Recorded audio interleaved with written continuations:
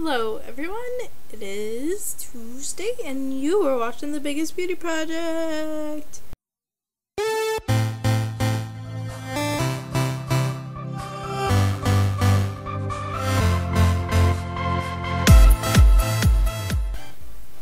This week is our new Guest Friday, Rachel's topic.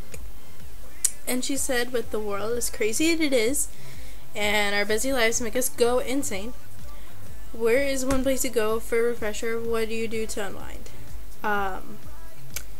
What do I do to unwind or go as a refresher? At school, I go tanning. Or at home. At school or at home, I go tanning. I definitely find some calm in that, like just feeling the heat surround you and just gives you time to however many minutes you need to tan, just gives you a little brief moment of time for you to focus on your body and what's going on around you and just be surrounded by warmth and airflow. In addition to tanning, when I'm at school, definitely work out. I did yoga again this past Friday, so that was my second yoga experimentation, if you will.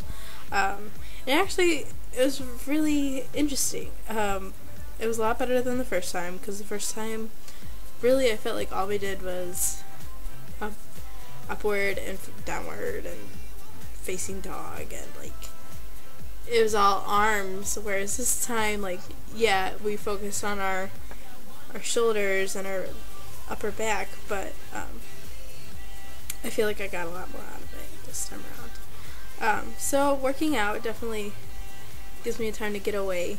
In addition to working out, when I work out, I read. I typically read on my phone.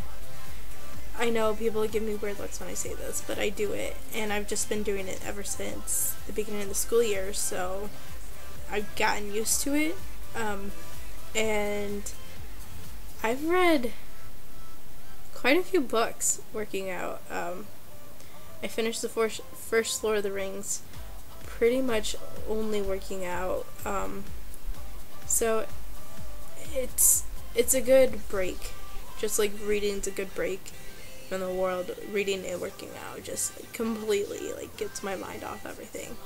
So yeah, that's it for me in the topic this week.